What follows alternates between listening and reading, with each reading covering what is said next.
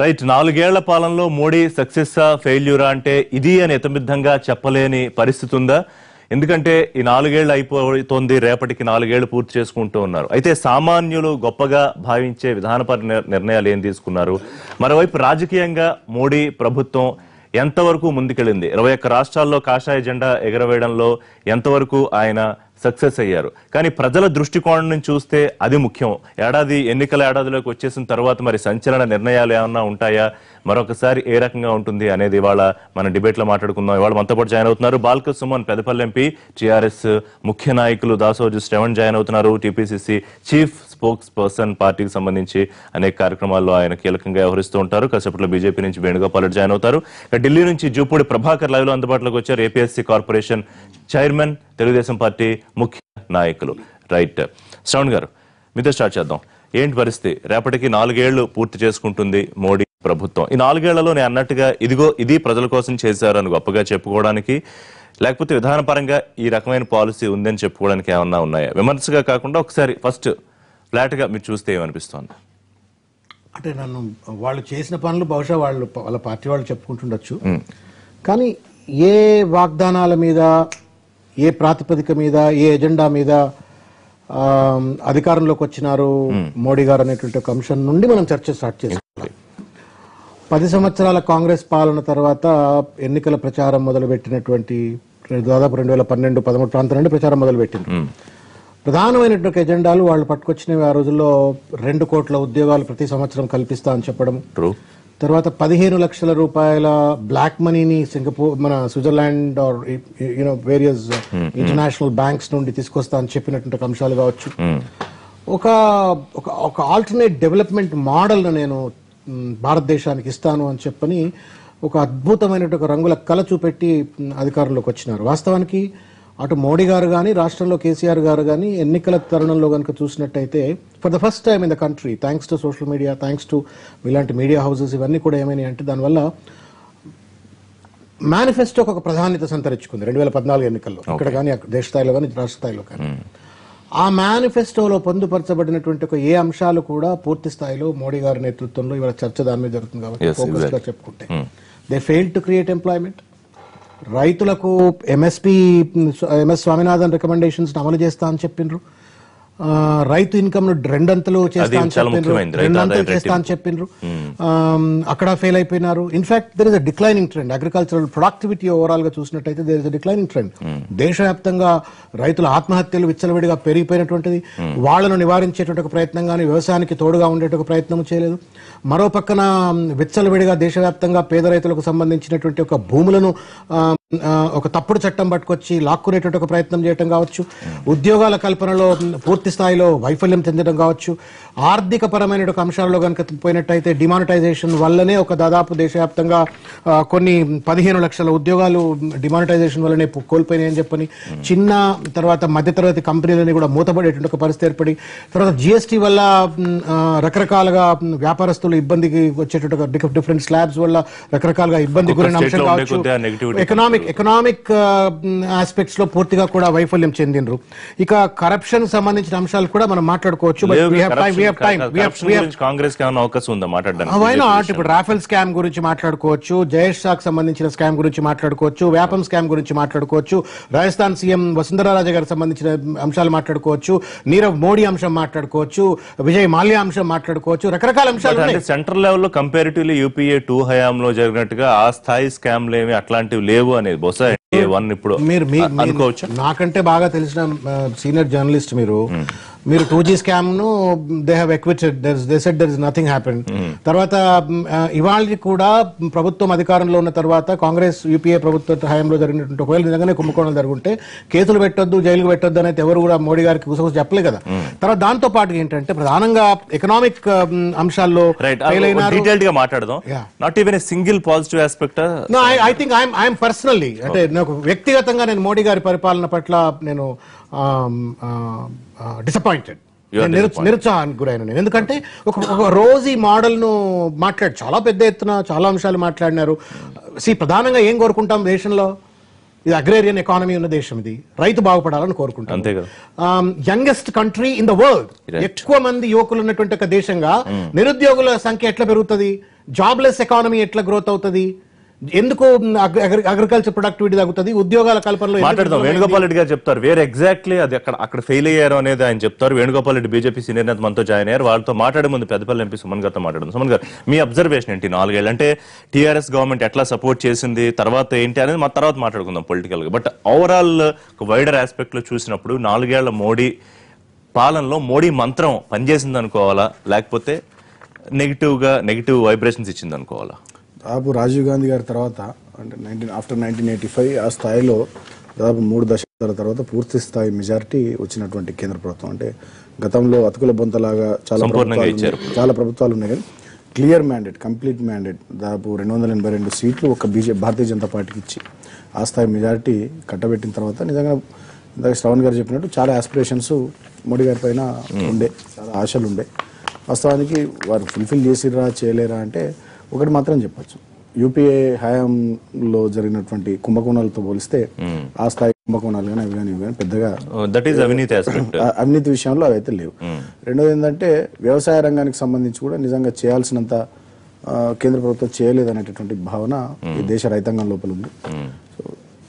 ఇంకా ఎంతో చేయాల్సినటువంటి మోడీ చేయలేరు అనేటువంటి భావన అనేది చాలా స్పష్టంగా కనబడతా ఉంది. బట్ మేము టీఆర్ఎస్ పార్టీగా మేము ఎన్నడూ కూడా భారతీయ జనతా పార్టీని సపోర్ట్ చేయలేదు.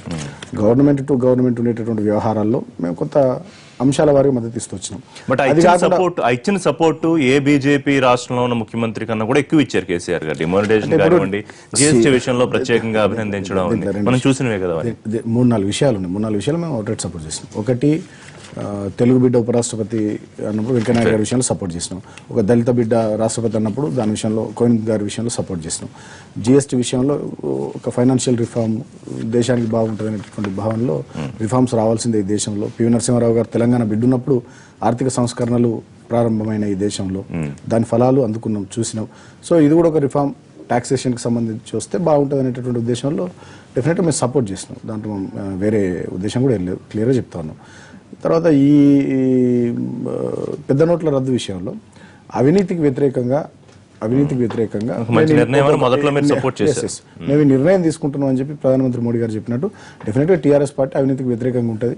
ఆ విషయంలో అవుట్ రైట్గా మేము సపోర్ట్ చేసినాం. సో అంశాల వారిగా కొన్ని ఇష్యూస్ పట్ల మేము సపోర్ట్ చేసినాం తప్ప పూర్తిగా మేము అవుట్ రైట్ ఎన్నడూ కూడా ఎన్డీఏలో పార్ట్నర్గా లేము, వాళ్లకు మద్దతుగా ఎన్నడలేము. బట్ నేను ఫీల్ అవుతున్నది ఏంటంటే ఖచ్చితంగా టీఆర్ఎస్ పార్టీగా కానీ పర్సనల్గా నేను కానీ జరగాల్సినంత అభివృద్ధి అంటే యూపీఏ 1, యూపీఏ 2 చూసినటువంటి ప్రజలు ఖచ్చితంగా గొప్ప మార్పు వస్తుందనేటటువంటి భావంతో భారతీయ జనతా పార్టీ మనం ఆ స్థాయి మెజారిటీ వచ్చినప్పుడు మరి మనం కూడా వాళ్ళ ఆశలకు తగ్గట్టు పనిచేస్తున్నాం. భారతీయ జనతా పార్టీ కూడా ఆత్మపరిశీలన చేసుకోవాల్సినటువంటి అవసరం ఉంది. అందుకని మా ముఖ్యమంత్రి గారు చెప్తా ఉన్నారు, భారతీయ జనతా పార్టీ ఇలా చేయాల్సింది చేయాలి, కాంగ్రెస్ పార్టీ చేయాల్సింది చేయాలి. ఈ రెండింటికి ప్రత్యామ్నాయంగా ఒక ఫెడరల్ అదే మేము అంటున్నది కూడా జరగాల్సినంత అభివృద్ధి జరగాలి, జరగాల్సినటువంటి కార్యక్రమాలు చెప్పాల్సినటువంటి వాటిని చేయాల్సినటువంటి వాటిని చెప్పకుండా చేయకుండా వీళ్ళు కూడా దొందే అన్నట్టు కాంగ్రెస్ పార్టీకి మేము మాత్రం తక్కువ తీసుకోమనే విధంగా వీళ్ళ వ్యవహార శైలి ఉంది. కాబట్టి రెండింటికి ప్రత్యామ్నాయంగా ఒక ఫెడరల్ స్ఫూర్తితో ఇంకో ఫ్రంట్ రావాలనేటటువంటిది ముఖ్యమంత్రి గారి భావన. వేణుగోపాల్ రెడ్డి గారు ఓవరాల్ గా మీరు చెప్తారు కానీ ఒకసారి జూపుడు గారి ఒపీనియన్ కూడా తీసుకుంటాను. నేను జూపుడు గారు మొన్నటి దాకా ప్రభుత్వంలో మీరు కలిసి ఉన్నారు, సరే అనేక కారణాలతో మీరు తర్వాత బయటకు వచ్చేసారు అనుకోండి ఎన్డీఏ నుంచి. బట్ ఒకసారి చూస్తే ఎట్లా జరిగింది 4 ఏళ్ళు అని చెప్పమంటే కనుక ఎట్లా చెప్తారు మీ opinion? What is your opinion? అంటే 4 సంవత్సరాలు కలిసి ఉన్నటువంటి వాస్తవం. అయితే మేము కలిసి ఉన్నటువంటి ప్రధానమైనటువంటి విశేషం ఏంటంటే రాష్ట్ర ప్రయోజనాల కోసం.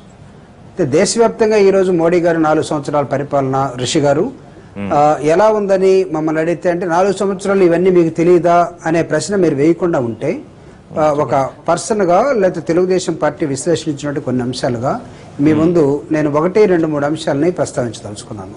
నంబర్ 1, 2014 ఒక turbulence period, particularly when you compared with భారతదేశం మొత్తంతో పాటు ఆంధ్రప్రదేశ్ కూడా ఆ ఎన్నికలు ఒక టర్బులెన్స్ పీరియడ్ గా మేము భావిస్తూ ఉంటాం. ఎందుకంటే 10 సంవత్సరాలు అంతకుముందు కాంగ్రెస్ పార్టీ అధికారంలో ఉన్న తర్వాత మోడీ అనే ఒక పెద్ద నాయకుడు, ఉపన్యాసకుడు భారతదేశంలో బీజేపీ తరఫున ప్రధానమంత్రిగా కాబోతున్నాడు. ఆయన ఉపన్యాసాలు లేకపోతే భారతదేశంలో కదిలినటువంటి యువత, ఆయన రేకెత్తించినటువంటి అనేకమైన ఆశలు, వీటన్నిటిని చూసినప్పుడు ఆంధ్రప్రదేశ్తో పాటు భారతదేశం మొత్తం కూడా ఈయన ఖచ్చితంగా ఏదో చేస్తాడు, అది వాళ్ళు మేనిఫెస్టోలు పెట్టారు అనేది ఒక భావన తీసుకొచ్చారు. అయితే when you see the practicality, 4 సంవత్సరాలుగా ప్రాక్టికల్గా ఏం జరిగింది ఈ దేశంలో చూసినప్పుడు, ఇందాక శ్రావణ్ గారు చెప్పినట్టుగా, సుమన్ గారు చెప్పినట్టుగా అనేకమైన అంశాల్లో నిరుత్సాహం మాత్రం మిగిలిపోయింది. నిరుత్సాహం ఇన్ ద సెన్స్ రైతులు కానీ, లేకపోతే నిరుద్యోగంలో కానీ, అవినీతిలో కానీ, ఈవెన్ అడ్మినిస్ట్రేషన్లో కూడా. ఈ దేశంలో జనరల్గా ఏం చేస్తామంటే, ఇవన్నీ ఒక ఎత్తు అయితే అడ్మినిస్ట్రేషన్లో ఎక్కడైనా సరే పారదర్శకత ఉంటుందా అనేది చూస్తాం. అయితే ఈ అడ్మినిస్ట్రేషన్ కూడా డెమోక్రటిక్గా ఉందా అని చూసినప్పుడు అసలు ఒక నియంత పరిపాలన లాగా మాత్రమే ఈ 4 సంవత్సరాలు ఆయన పరిపాలించాడు. అయితే నెహ్రూ తర్వాత భారతదేశ ప్రధానులు ప్రపంచాన్ని ఎవరు ఎక్కువగా సందర్శించారంటే లిమ్కా బుక్ రికార్డ్ లాగా, లేకపోతే ఇంకొక రికార్డ్ లాగా ఈయనకే ఒక్కొక్క దేశాన్ని 4-5 సార్లు తిరుగుతూనే ఉన్నటువంటి అంశం ఆయనకు వస్తుంది. అయితే వాట్ హ్యాపెన్ టు ది భారతదేశం? ప్రపంచం మొత్తాన్ని చూశాడు. అయితే ఎక్కడైనా సరే ప్రపంచ మోడల్ని భారతదేశంలో అన్వయించుకోవడానికి, ఈ దేశ అభివృద్ధికి, ఈ దేశ సంక్షేమానికి, ఈ దేశ సంస్కృతికి, ఈ దేశంలో ఉన్నటువంటి భిన్న స్వరూపాలకి, వీటన్నిటికీ ఏవైనా జరిగిందంటే మీరు అవినీతి అంశానికి తీసుకొచ్చినప్పుడు, అవినీతి ఎక్కడ భారతదేశంలో అంటే మీరు యూపీఏ ప్రభుత్వానికి దీనికి చూసినప్పుడు అంత స్కాములు ఉన్నాయా? డిగ్రీ ఆఫ్ డిఫరెన్స్ ని నేను చెప్పలేను, కానీ అవినీతి కూడా ఎక్కడ తగ్గినట్టుగా ఏ సంస్థ కూడా చెప్పలేదు. రెండోది, సంస్కరణకు వచ్చినప్పుడు ఈయన చేసినటువంటి సంస్కరణలన్నీ కూడా అవి ఎవరికి ఉపయోగపడ్డాయి? జిఎస్టీ, నిజంగా జిఎస్టీ వల్ల ఇప్పుడు సామాన్యుడు లేదా ఇండస్ట్రీ పెట్టుకునేవాడు విలువెల్లాడుతున్నాడు తప్ప పెద్దగా ఆనందానికి గురైనటువంటి అంశం కాదు. డిమానిటైజేషన్ వల్ల చూసినప్పుడు డబ్బులన్నీ కూడా ఎలక్షన్ వాడుకోవడం కోసం బీజేపీ వాళ్ళు 22 రాష్ట్రాలు మేము జయించామంటే వాళ్ళు మొత్తం అక్యుములేట్ చేసుకుని ఆ డబ్బుని అక్కడ పంచుతూ ఎలక్షన్లకు వాడుకున్న విధానం, కొంతమంది సహకరించినటువంటి వాళ్ళకి కూడా అదే విధంగా చేసినటువంటి విధానం కనబడుతుంది. బ్యాంకుల్లో అవినీతి నేను చెప్తాను. అవినీతికి వచ్చినప్పుడు ప్రపంచంలో ఉన్నటువంటి దాచుకున్న బ్యాంకుల్లో డబ్బులు తీసుకొచ్చి కాదు, ఇప్పుడు అంటే డిమానిటైజేషన్ విషయంలో కాదు, డిమానిటైజేషన్ ఎలా చేస్తే బాగుంటుంది, ఏం చేయాలనేది లెటర్స్ రాశారు చంద్రబాబు నాయుడు గారు. సో అవన్నీ కూడా ఉన్నాయి. అయితే అంటే మీరు అనేది ఓవరాల్ గా ఏ సెక్టర్ కూడా ముందుగానే చెప్పాను మీకు, ముందుగానే చెప్పాను 4 సంవత్సరాలు మీరు ఎందుకు కాదు, ఈ 4 ఏళ్లలో కూడా ఈ 4 ఏళ్లలో ఏ ఒక్క రంగము మోడీ పరిపాలనతో హ్యాపీగా లేదు అని చెప్పదలుచుకున్నారా?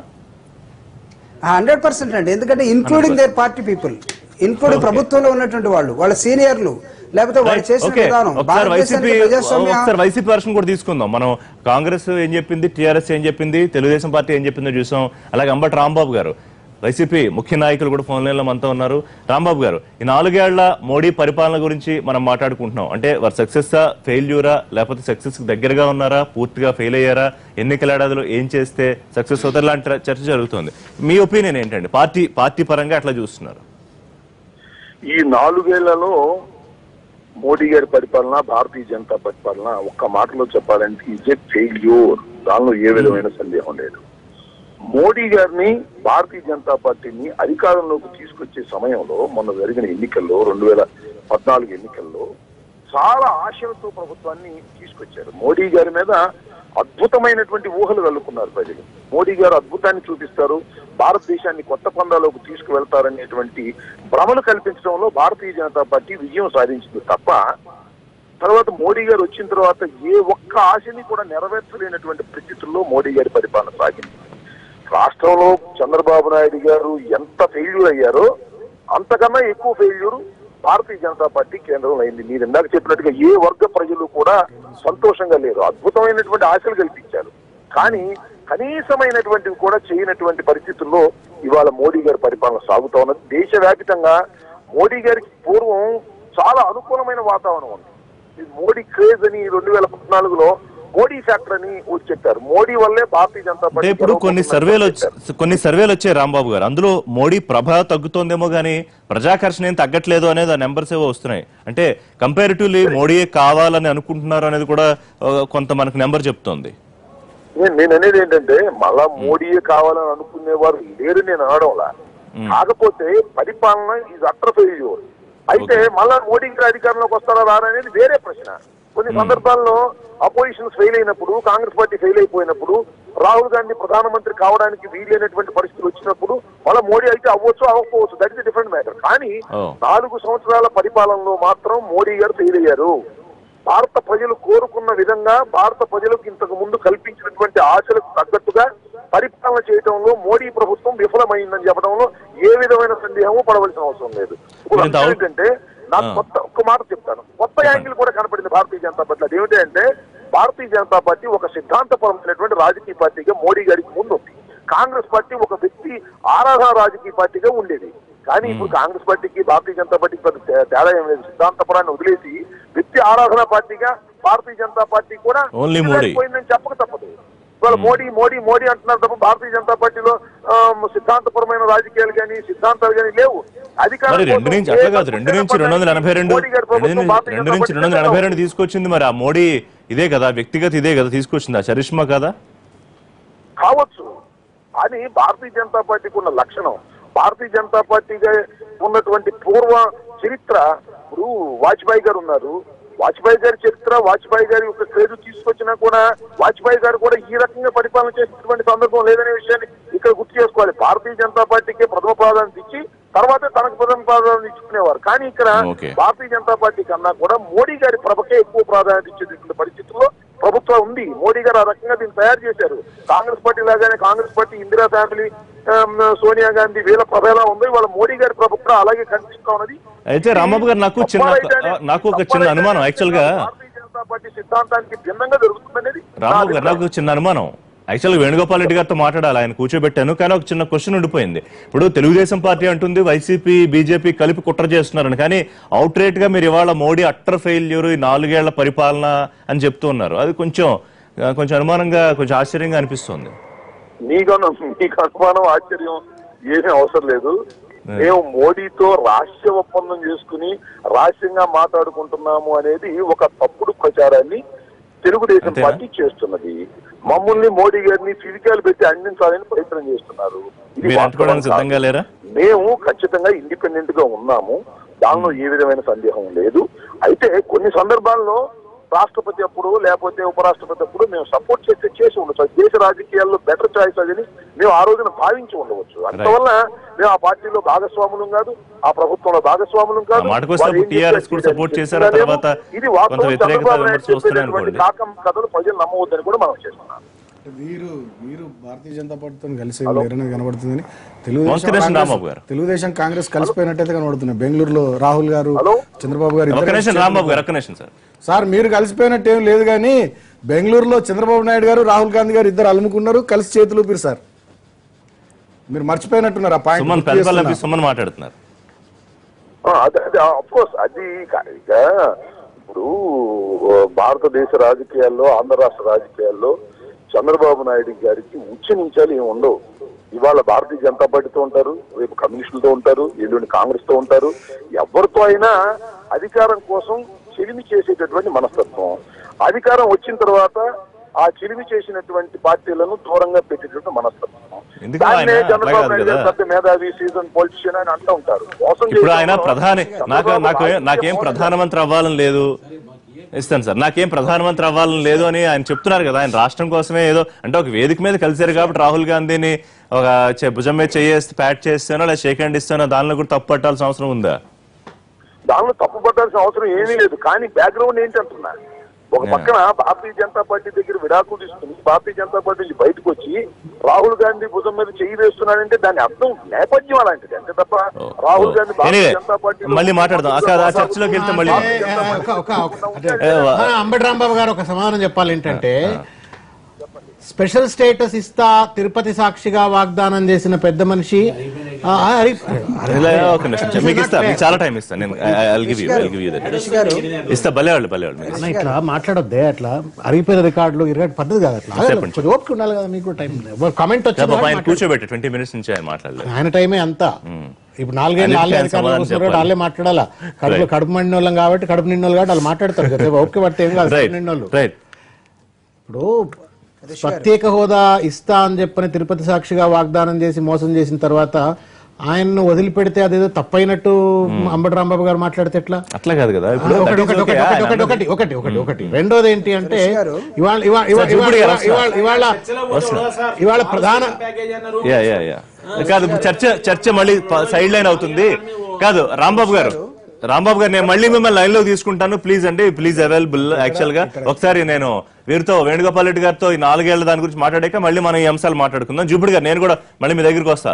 రైట్, వేణుగోపాల్ రెడ్డి గారు, అంటే సింపుల్ గా చెప్పాలంటే ఎక్స్పెక్టేషన్స్ ఎక్కువ ఉండడం వల్ల మోడీ మీద ఫెయిల్యూరా, అట్టర్ ఫెయిల్యూర్ అనేది అన్ని వైపుల నుంచి వస్తుంది. అంటే ఇప్పుడు నేను జనాల ఒపీనియన్ తీసుకోలేను, కానీ కొన్ని సర్వేలు ఇవన్నీ చూసుకున్నా కూడా ఏదైతే ఆశించామో దానికి చాలా దూరంగా ఈ 4 ఏళ్ల పాలన ఆగిపోయింది అంటే ఒప్పుకుంటారా?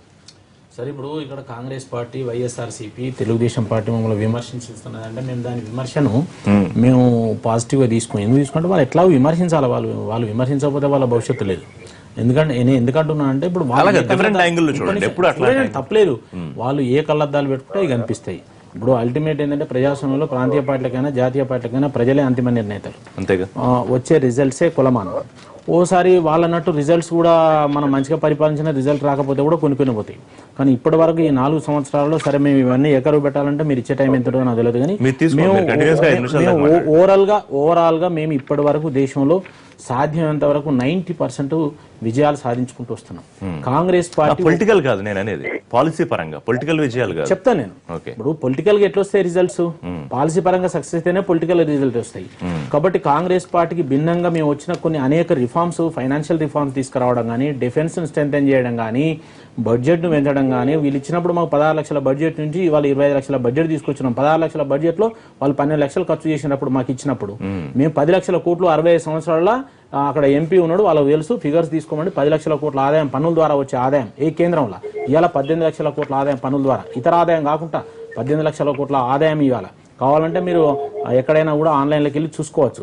మరి ఇవాళ అనేక రకాల రిఫార్మ్స్ తీసుకొచ్చి ఎక్స్టర్నల్ అఫేర్స్ లో కూడా మనకు దేశానికి ఒక విలువను పెంచి, తర్వాత దేశంలో ఇన్ఫ్రాస్ట్రక్చర్ ఇంత పెద్ద ఎత్తున రోడ్లు కానీ, రోడ్ కనెక్టివిటీ కానీ, రైల్వే కనెక్టివిటీ కానీ, పోర్ట్ కనెక్టివిటీ కానీ, ఎయిర్ కనెక్టివిటీ కానీ, తర్వాత 24 అవర్స్ పవర్ పాయింట్ తీసుకొని సక్సెస్ చేసి దేశంలో ఒకసారి basic very basic aspects basic అంటే మీరు చర్చించినప్పుడు ఏం చేయాలంటే దేశంలో ఫెడరల్ స్ట్రక్చర్ లో రాష్ట్రాలు పరిపాలిస్తాయి. కేంద్రం డబ్బులు ఇచ్చినా రాష్ట్రమైనా రాష్ట్ర ప్రభుత్వాలనే ఖర్చు అవుతాయి. అందరూ తెలిసిన విషయం. అయితే వ్యవసాయమైనా, ఇండస్ట్రీ అయినా, ఏదైనా కూడా నేరుగా ఇప్పుడు ఇక్కడ ట్రాక్లు ఇస్తే కేంద్ర ప్రభుత్వ అధికారులు ఏమి ఉండరు కదా, ఎగ్జిక్యూషన్ అంతా రాష్ట్ర ప్రభుత్వాలే చేస్తాయి. వాళ్ళకి ఇచ్చిన దాన్ని వాళ్ళు ఉపయోగించుకునే దాన్ని బట్టి ఉంటది. వాళ్ళు ఇచ్చిన దాన్ని డైవర్ట్ చేసి ఇంకో రకంగా కూడా ఉపయోగించుకునే పరిస్థితులు కనిపిస్తాయి. తెలుగుదేశం వాళ్ళు 6 లక్షల ఇల్లు ఇచ్చిన వాళ్ళ జీవితంలో ఉమ్మడి ఆంధ్రప్రదేశ్ కి 6 లక్షల ఇల్లు రాలేదు. వాళ్ళు ఏం మాట్లాడతారు? వాళ్ళు మొన్నదాకా మాతో నుండి ఇవాళ అంటగా ఇవ్వాలా మీకు మొత్తం మోడీ అంతా 100% ఇక ఆయన పరిపాలన అన్సాటిస్ఫైడ్ అంటే వాళ్ళు పెట్టిన మేనిఫెస్టో 100% పూర్తి చేసిండ్రా? నేను అడుగుతున్నా. వాళ్ళు చెప్పానండి ఎందుకు మేము ఏమన్నా ముందే వాళ్ళే మొత్తం ఏదేనంటే ఇప్పుడు తెల్లారులేస్తే టీడీపీకి బీజేపీని దూషించడం తప్ప వాళ్ళకి ఏం కనిపిస్తలేదు. సరే, వాళ్ళు ఇటుకొని వాళ్ళు ఏమైనా వేసుకొని వాళ్ళు మళ్ళీ ఎన్నికల్లో పోతాం, ప్రజలలో వాళ్ళు పోతారు, మేము పోతాం, ప్రజలు నిర్ణయిస్తారు, అంతిమ నిర్ణయం వాళ్ళదే. ఎవరు ఏం తప్పు చేసిండ్రు, ఎన్నికల్లో ఏం మాట్లాడారు, మేనిఫెస్టోలో ఏం పెట్టారు, తర్వాత ఆంధ్రప్రదేశ్ కు ఇప్పటి వరకు ఉమ్మడి ఆంధ్రప్రదేశ్ ఇప్పటి వరకు వాళ్ళకి నిధులు రాలేదు. మేము వచ్చినాక ఏంటి వచ్చింది, ఎడ్యుకేషన్ ఇన్స్టిట్యూషన్స్ ఎన్ని వచ్చినాయి. మీరు మాట్లాడినప్పుడు జూపిడి గారు మీరు చాలా మాట్లాడారు. కాదు, కొన్ని ట్యాగ్ లైన్స్ అంటే ఇప్పుడు ఆయన ఒక నియంతృత్వ ధోరణిలో వెళుతున్నారు. ఎవరు నియంతృత్వం అండి? కుటుంబ పార్టీలు అండి ఇవన్నీ. కుటుంబ పార్టీల కింద ఉన్న వాళ్ళు నియంతృత్వం మాట్లాడదు. ఒక బీసీ ఫస్ట్ టైం పూర్తి మెజార్టీతోనే దేశంలో అధికారంలోకి వచ్చిండు. ఇన్నేళ్లు ఒక కుటుంబం పరిపాలించి దేశాన్ని ఇవాళ ఒక బలహీన వర్గాల నుంచి వచ్చి ఆయన పరిపాలిస్తుంటే నువ్వు నియంత అని మా పార్టీ గురించి ఎందుకండి? మా పార్టీలో నేను కడుపు నొప్పి నీకెందుకండి? ఆయన అవినీతి మీద అందరికి బుట్లు కట్టిండు, మా పార్టీలో కూడా కట్టిండు. నీకేం కడుపు నొప్పి? రోడ్డు తినద్దని కట్టిండు. వాళ్ళకి ఏంటంటే వాళ్ళ పార్టీలో వ్యతిరేకం వస్తలేదు, మా పార్టీలో వస్తలేదు. ఇప్పుడు వాళ్ళు ఏంటంటే అందరికి అవినీతి మీద ఏవని నువ్వు నావో నీవో లేడు. ఒక్క కుటుంబ సభ్యుడు కూడా ఇవాళ ప్రైమ్ మినిస్టర్ ఆఫీస్ లో ఆయన కుటుంబ సభ్యులు అడుగు పెట్టలేదు. ఇవాళ ఆయనకు వ్యక్తిత్వం అంతా ఆయన 24 గంటలు దేశం కొరకు పనిచేస్తున్నాడు, ప్రజల కొరకు పనిచేస్తున్నాడు. కానీ 1000 కోట్ల రూపాయలు మీరు కూడబెట్టుకొని 1000 కోట్ల రూపాయలు అవినీతి పనులు చేసి మీ ఆస్తులు పెంచుకొని ఇవాళ మోడీ గురించి మాట్లాడితే 100% ట్రాన్స్పరెన్సీ ఆయనే. మోడీ గురించి ఏం మాట్లాడతారు? వ్యక్తిగత అధికార ఆరాటం, వినండి, విమర్శల గురించి మీరు ఎస్సీ ఎస్టీ బీసీల ఐక్యత వర్ధిల్లాలి, ఎస్సీ ఎస్టీ బీసీలకు రాజ్యాధికారం రావాలన్నారు. ఈ ప్రాంతీయ పార్టీలలో వస్తుందా అండి? వీళ్ళు ఇస్తారా అండి ముఖ్యమంత్రి పదవి, పార్టీ ప్రెసిడెంట్ పదవి ఇస్తారా అండి? వీళ్ళు ఏంది ప్రజాస్వామ్యం గురించి మాట్లాడేది? వీళ్ళు ఏంది ఎస్సీ ఎస్టీ బీసీల గురించి మాట్లాడేది? వీళ్ళ పల్లెకి మయ్యానా? వీళ్ళు ఎన్నేళ్ళైనా వీళ్ళే ఉంటారా? ప్రజాస్వామ్యం మా పార్టీ, పార్లమెంటరీ ప్రజాస్వామ్య వ్యవస్థకు ప్రత్యామ్నాయ వ్యవస్థ ఏకైక పార్టీ బీజేపీ. చెప్పమనండి దమ్ముంటే విషయం చెప్పండి. సంస్థాగత విషయాలలో భారత పార్లమెంటరీ ప్రజాస్వామ్య వ్యవస్థకు ప్రత్యామ్నాయ వ్యవస్థ బీజేపీ ఉన్నది. ఏ రాజకీయ పార్టీ ఉన్నది అడుగుమనండి. టీడీపీ ఉన్నదా? పార్టీలో కూడా తెల్లారులైతే తెలుగుదేశంలో చంద్రబాబు భజన చేయాలి, మరి వైఎస్ఆర్ అంటే వైఎస్ భజన చేయాలి. ఎవరు భజన చేయాలి? మీ పార్టీలో కాంగ్రెస్ ఎవరు చేయాలి? సోనియా భజన చేయాలి, రాహుల్ భజన చేయాలి. నా పాయింట్ ఏం మాట్లాడతారు వాళ్ళు? ప్రజాస్వామ్యం గురించి వాళ్ళ మాట్లాడేది. మీ పార్టీ ఎంపీలే కొంతమంది మోడీ ముందు అసలు ఏమీ పార్టీ గురించి నెగిటివిటీ గురించి పాలసీలు బాగాలేదని చెప్పడానికి లేదు, ఇలా ఉండాల్సిందే అని మీ పార్టీ ఎంపీలు చెప్పిన మాట వాస్తవం కాదా? 100% రాంగ్, 100% రాంగ్. ఎవరు చెప్పారండి? గుర్తుందా? Just forgot that MPs name actually.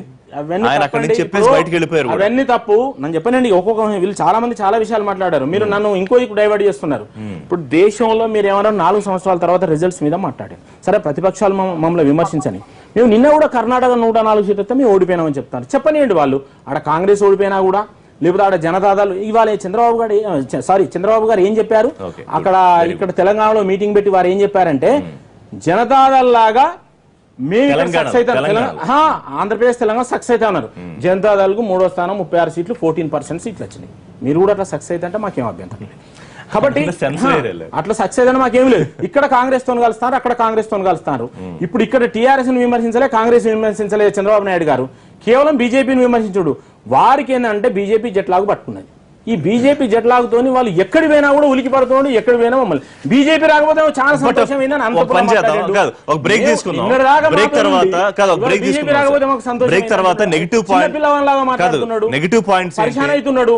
Arrest చేస్తే చుట్టూ మంది ఉండాలి అంటాడు. మేము ఏం మాట్లాడలేదు, మా అరెస్ట్ చేయముందే చుట్టూ ఉండాలంటారు. ఇక్కడ ఓటుకు నోటని ఏసీబీ కొద్దిగా రివ్యూ చేయగానే మొత్తం నన్ను అరెస్ట్ చేస్తారని రాత్రి మీటింగ్లు పెడతారు.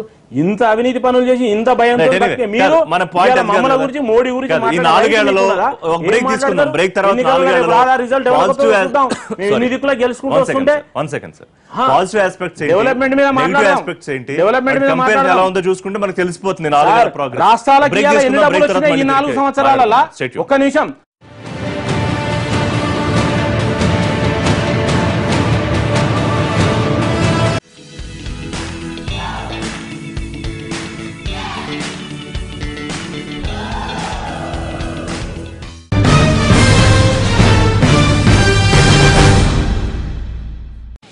Welcome back. ఈ 4 ఏళ్లలో మోడీ మంత్రం పనిచేసిందా? ఇక వచ్చేసింది ఎన్నికల ఏడాది. ఈ 4 ఏళ్లు ఏం చేశామో చెప్పుకోవాల్సిన పరిస్థితి. కానీ వచ్చే ఎన్నికల నాటికి బీజేపీకి ఏమి ఎజెండా ఉంది అనేది కూడా ఒక ముఖ్యమైన పాయింట్ అవుతుంది. రైట్ సుమన్ గారు, అంటే ఒక పాజిటివ్ నెగిటివ్ ఆస్పెక్ట్ చూసుకుంటే, నెగిటివ్ మాట్లాడుకోవడానికి అయితే మరి పేపర్ మీద చాలా కనిపిస్తున్నాయి. అంటే రూపాయి వాల్యూ అప్పటికి 2014కి ఇప్పటికీ ఎంత ఉంది, లేకపోతే పెట్రోల్ డీజిల్ రేట్స్ ఎలా ఉన్నాయి, ధరల పెరుగుదల, డిమానిటేషన్ ఎఫెక్ట్, మతపరమైన దాడులు. అలాగే పాజిటివ్ లో కూడా చూసుకుంటే కొన్ని ఇప్పుడు సర్జికల్ స్ట్రైక్ అనేది, ఒక భారతదేశం పవర్ ని ఒకసారి పాకిస్తాన్ కి చూపించారు అనేది, లేకపోతే డోక్లాం ఇష్యూ కానివ్వండి, ఎలక్ట్రిఫికేషన్ కానివ్వండి. సో అంటే బ్యాలెన్సింగ్ గా లేదా త్రాసు ఇది తక్కువ, ఈ నెగిటివ్ ఎక్కువ ఉందనుకోవాలా? ఎట్లా?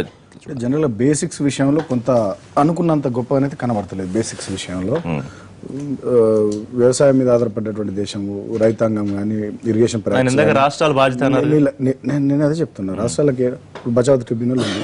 ఎందుకు ఇంకా నీటి కేటాయింపులు జరుగుతలేవు? కృష్ణాకు సంబంధించి మహారాష్ట్ర, కర్ణాటక, తెలంగాణ, ఆంధ్రప్రదేశ్ విషయంలో ఎన్నేళ్ళు కొనసాగాలి అది?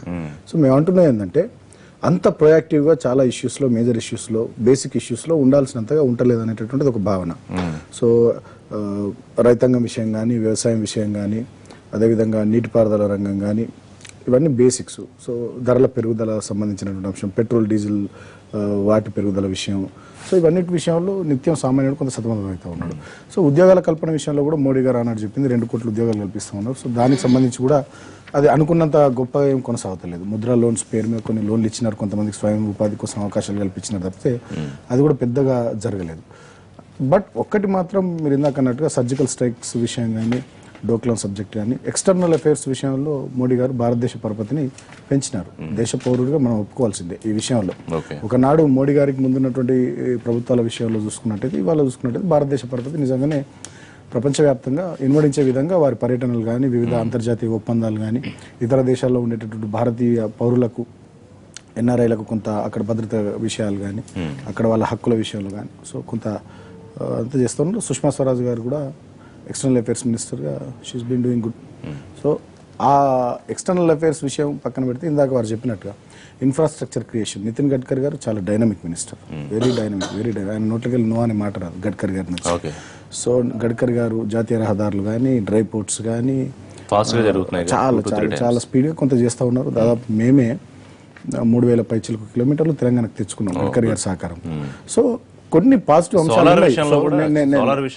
నేను అనడం ఏంటంటే కొన్ని పాజిటివ్ అంశాలు ఉన్నాయి, బట్ బేసిక్స్ విషయంలో ఇంకా ఉండాల్సినంత ప్రొయాక్టివ్ గా లేరనేది అది ముఖ్యం కదా. ఇప్పుడు సామాన్య జనం మనకి ఏమిటి 4 ఏళ్లలో మోడీ ప్రభుత్వంలో ఏమి ఒరిగింది అనుకుంటే కనుక ఏమీ లేదు అని చెప్పాల్సిన పరిస్థితి ఉందా మీరు అన్నట్టుగా చూస్తే? అంటే రైతులు కానివ్వండి, లేకపోతే ధరల పెరుగుదల వల్ల సామాన్య జనం కానివ్వండి, పెట్రోల్ డీజిల్ రేట్ల వల్ల బండున్న కారణం ప్రతివాడు కూడా దాని గురించి ఇబ్బంది పడుతూ ఉంటాడు. సో ఆ ఆస్పెక్ట్ లో చూసుకుంటే మాత్రం నో అని చెప్పాల్సిన పరిస్థితి ఖచ్చితంగా. ఇప్పుడు పెద్ద నోట్ల రద్దు వల్ల సామాన్యుడు ఇబ్బంది పడతా ఉన్నాడు, వాస్తవం అది. ధరల పెరుగుదల వల్ల సామాన్యుడు ఇబ్బంది పడతా ఉన్నాడు, పెట్రోల్ డీజిల్ పెరుగుదల వల్ల సామాన్యుడు ఇబ్బంది పడతా ఉన్నాడు. రైతాంగం విషయంలో, వ్యవసాయం విషయంలో ఇందాక నేను చెప్పినట్టుగా బేసిక్స్ కల్పించకపోవడం వల్ల రైతాంగం ఈ దేశంలో ఇబ్బందులు ఎదుర్కొంటూ ఉంది. సో ఇవన్నీ ఉన్నాయి.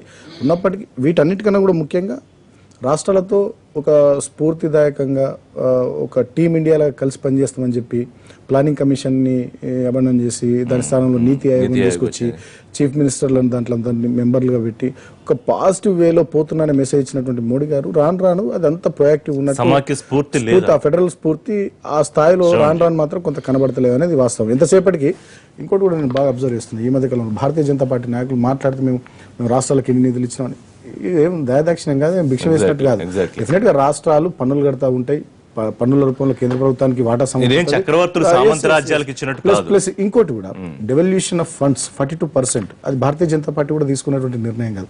అంతకుముందు ఉన్నటువంటి ఫుడ్ అండ్ ఫైనాన్స్ కమిషన్ తీసుకున్నటువంటి నిర్ణయం, దాన్ని యథావిధిగా ఇవాళ మోడీ గారి ప్రభుత్వం ఇంప్లిమెంట్ చేయాల్సిందే.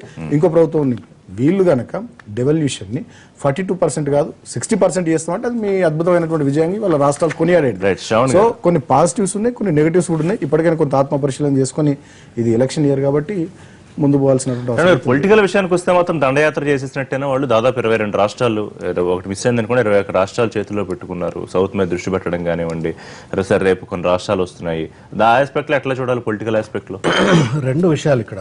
ఒకటి, గోవాలో కానీ, మిజోరంలో కానీ, మణిపూర్ కానీ, మేఘాలయ కానీ, కర్ణాటకలో కానీ, బీహార్లో కానీ వాళ్ళు ఏ పంతాను అనుసరించి దేశంలో భారతీయ జనతా పార్టీ అస్తిత్వాన్ని పెంపొందించుకునే ప్రయత్నం చేసిందనేటువంటిది సుస్పష్టం. ఒక రాజ్యాంగబద్ధమైనటువంటి ఒక పదవుల్లో కూర్చొని రాజ్యాంగాన్ని కించపరిచేటువంటి ఒక రీతిలో, ప్రజాస్వామ్య విలువలకు గండిగొట్టేటువంటి ఒక రీతిలో పనిచేసిన చాలా స్పష్టం. లాగి చెంపకాయ కొట్టినట్టుగా మొన్న సుప్రీంకోర్టు ఇంటర్ఫియర్ అయ్యి కర్ణాటకలో ఏ రకమైనటువంటి ఒక పరిణామానికి దారితీసిన స్పష్టం కనబడింది. కాబట్టి 2 అంశాలు ఇక్కడ.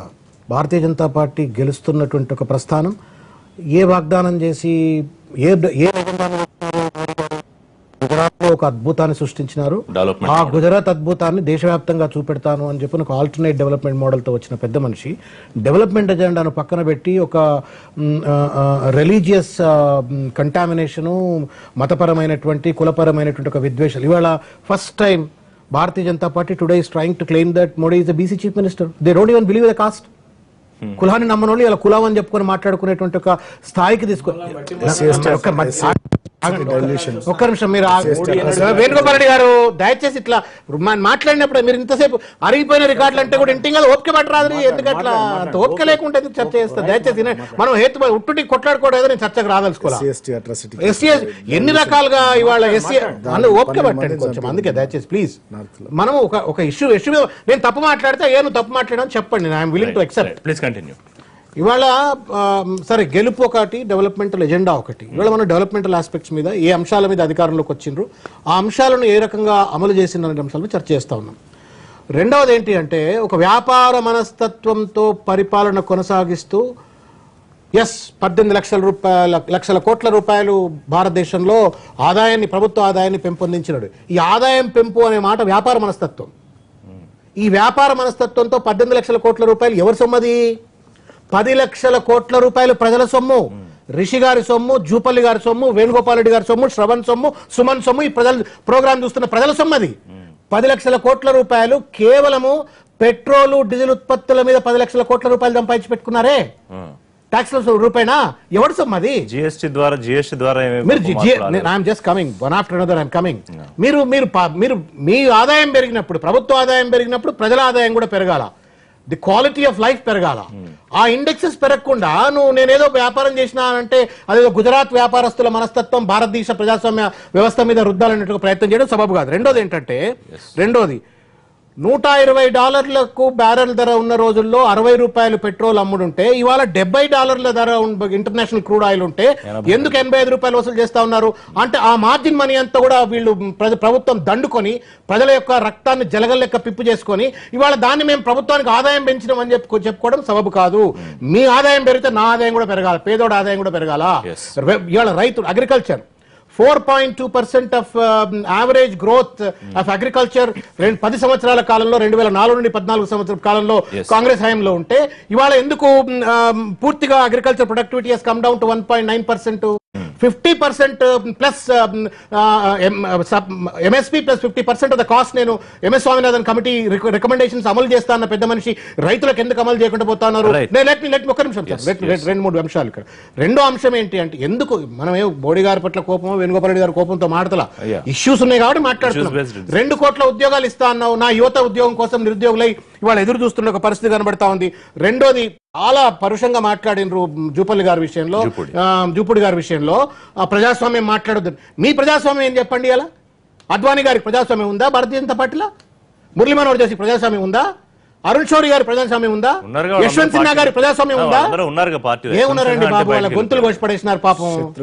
శత్రుఘ్న సిన్హాకు ఉందా ప్రజాస్వామ్యం? కాబట్టి ఇవాళ నియంతృత్వం అంటే మీరు మోడీ గారిని అనగా నియంత అని చెప్పని మిగతా దాడి చేయటం కదా. అంతర్గతంగా ప్రజాస్వామ్యం ఉందా ఇవాళ? కేవలం మోడీ, అమిత్ షా అనేటువంటి ఒక 2 వ్యక్తుల నేతృత్వంలో లక్షల మంది యొక్క రక్త తర్పణల వద్ద నిర్మితమైన పార్టీ అది. అద్వానీ అక్కడి నుంచి ఇక్కడ దాకా రథయాత్ర చేస్తే పార్టీ వాజ్పేయి ఎట్లా మర్చిపోతారు? ఇవాళ వాళ్ళు ఎవరు కాదన్నట్టుగా మేమే అన్నట్టుగా దాంతో నడిపించారు. అది పార్టీకి సంబంధించింది. వ్యవస్థలను ఎట్లా మీరు వాడుకుంటున్నారు ఇవాళ? Income tax department, judiciary department, రాజ్యాంగబద్ధమైన సంస్థలను ప్రజాస్వామ్యానికి కూని చేసేటువంటి ఒక రీతిలో మీరు వాడుకున్నప్పుడు మీరు అన్నారు విధానపరమైన పాలసీ పరమైన నిర్ణయాల్లో దేశ ప్రజలు 100% అన్హ్యాపీ అని. కానీ పొలిటికల్ విషయానికి వచ్చేటప్పటికి, పొలిటికల్ జర్నీ విషయానికి వచ్చేటప్పటికి మోడీ సక్సెస్ అని చెప్పుకోవచ్చా ఈ 4 ఏళ్లలో? ఋషి గారు, కొంచెం నేను దూరంగా ఉన్నాను కాబట్టి మిత్రులందరూ చెప్పింది విన్నాను. నేను మధ్యలో జొరబడదలుచుకోలేదు. కొంచెం నాకు స్పేస్ ఇవ్వండి మాట్లాడటం కోసం. చెప్పండి. నేను ఇందాక పెద్దలు వేణుగోపాల్ రెడ్డి గారు చెప్పినట్టుగా కుటుంబ పరిపాలన లాగా, లేకపోతే ఆయన తమ్ముళ్ళు లేకపోతే ఇంకొకళ్ళు వచ్చేసి పరిపాలనలో లేరు అని నేనైతే చెప్పే సాహసం చేయట్లేదు. ఎందుకంటే మోడీ గారికి పెళ్ళైన తర్వాత ఆయన ఒక్కడిగానే ఉంటున్న విషయం ప్రపంచానికి మొత్తం తెలుసు. కాబట్టి ఆయనకి పిల్లలు లేరని, బామర్దులు లేరనేది అందరూ కూడా తెలుసు. కాబట్టి నేనైతే ఆయన బామర్దులు, వాళ్ళ కొడుకులు వాళ్ళందరూ వచ్చేసి ప్రభుత్వంలో ఏలు పెట్టారు అని నేను చెప్పదలుచుకోలేదు. అట్ ద సేమ్ టైం ఆంధ్రప్రదేశ్కి చేసినటువంటి వాగ్దానాన్ని పెద్దలు వేణుగోపాల్ రెడ్డి గారు, బీజేపీ నాయకులు ఎందుకు మీరు ప్రత్యేక హోదా ఇవ్వలేకపోయారు? ప్రత్యేక హోదా తర్వాత మీరు ఇస్తారన్న ప్యాకేజీని ఎందుకు నీరుగార్చారు? క్యాపిటల్ మీరు అమరావతిని ఢిల్లీ కన్నా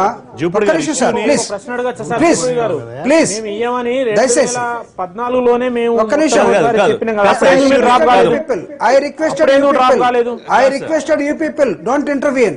Let me finish within 2 minutes.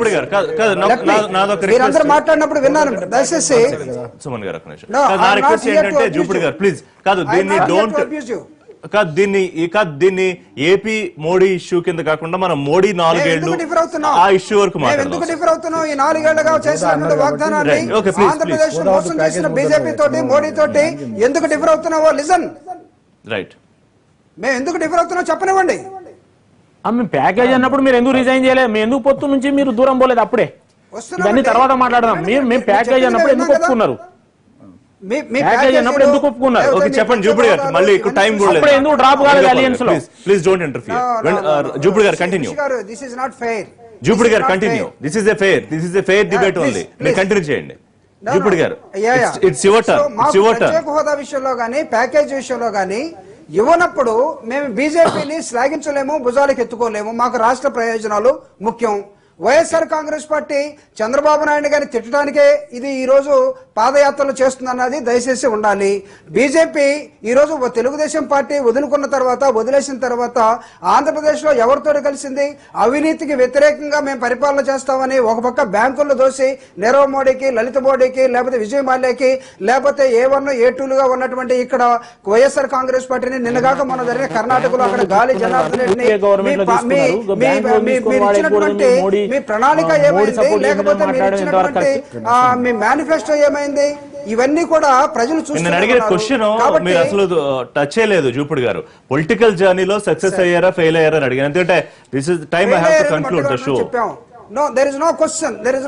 Success అయ్యారంటే ఎక్కడా లేదు. దేశం మొత్తం కూడా ఈ రోజు తిరోగమనం మోడీకి ప్రారంభమైంది. మోడీ రిషి గారు ఒక అంశాన్ని మీరు చూసినట్లయితే ప్రజాస్వామ్య వ్యవస్థలో రాజకీయ పార్టీలు చాలా ప్రజాస్వామ్యంగా కనిపిస్తాయి కానీ వ్యక్తుల ప్రాధాన్యత ఎక్కువగా ఉంది. అది బీజేపీ కానీ కాంగ్రెస్ కానీ ఇంకా రాజకీయ పార్టీలు కానీ. ఒకవేళ మనం అనుకోవచ్చు ఇక్కడ లేకపోతే మొత్తం ప్రజాస్వామ్యం ఉంటుంది, అక్కడ కూడా మోడీ ఏమన్నాడు, లేకపోతే వాళ్ళు ఇంకొక రాజకీయ పార్టీని విమర్శించేటప్పుడు మీ రాజకీయ పార్టీ ఒకవేళ మీరు కలెక్టివ్ డెసిషన్స్ ఏమన్నా తీసుకుంటున్నారు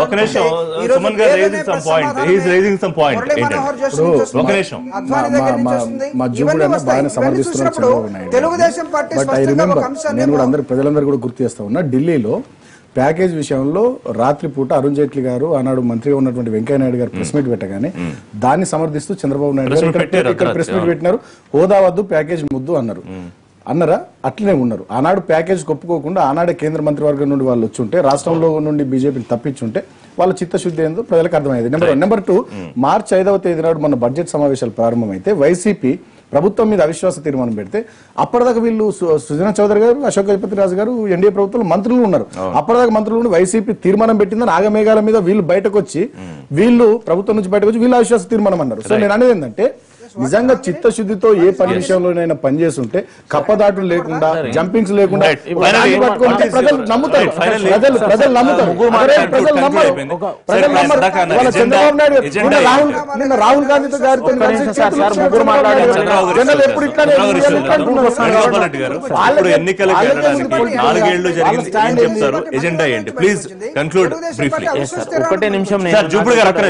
ఒకటే నిమిషం ఏంటంటే గత 4 సంవత్సరాల్లో రాష్ట్రాలకు వచ్చిన ఆదాయము అంతో ముందు కనుక 4 సంవత్సరాల కింద వచ్చిన ఆదాయం చూసుకుంటే ఆకాశానికి భూమికి వాళ్ళనే లెక్కే చెప్పండి. మీరు మళ్ళీ ఒకసారి చర్చ పెడితే మేము రెడీ.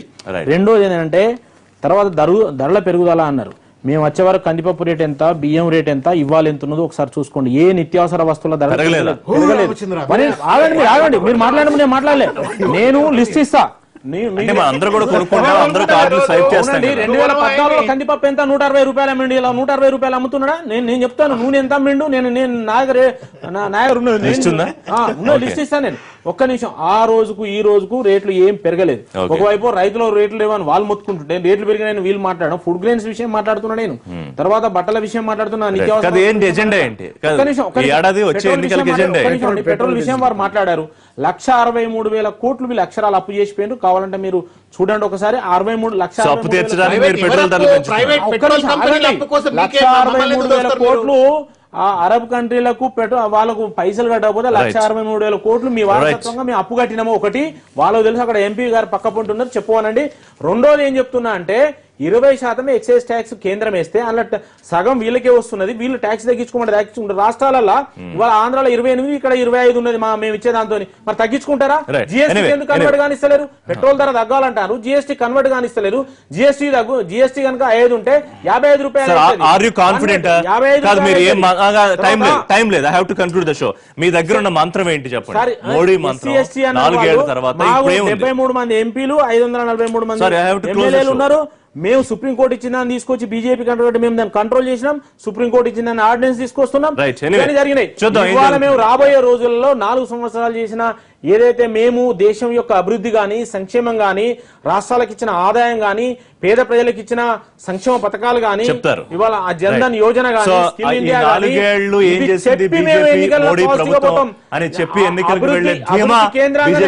కులానికి మతానికి అతీతంగా మేము కులానికి మతానికి అతీతంగా అభివృద్ధి ఎజెండాగా పోతున్నాం. అభివృద్ధి ఎజెండాగా పోతున్నాం. అభివృద్ధి ఎజెండాతోనే మేము మళ్ళీ ఎన్నికల్లో పోతాం. మా సోదరుడు సుమన్ గారు మాట్లాడింది మాట్లాడిందని నేను స్పందిస్తాను. కాదు మోడీ గురించి మాట్లాడుతున్నా.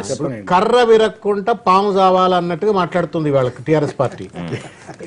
మోడీ గారికి ఎక్కడ కోపం వస్తుందో జేడీఎస్ దగ్గరికి పోతే అని చెప్పని బెంగళూరుకు పోలేదు. ముందు పోయింది. ఎందుకు అంటే అందరితో పాటు భయపడతారు.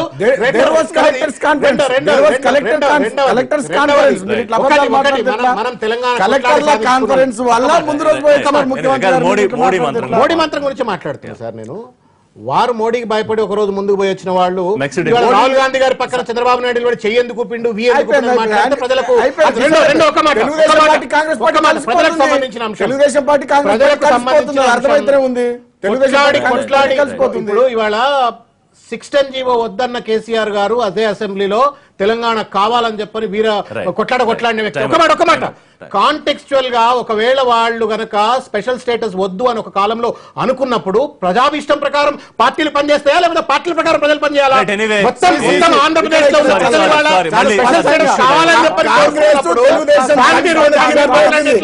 కాంగ్రెస్ తెలుగుదేశం కలిసిపోయిన తీరు అర్థమవుతుంది. కాంగ్రెస్ తెలుగుదేశం దాసోశ్రవణ్ గారు కాంగ్రెస్ పార్టీ అధికార ప్రతినిధి,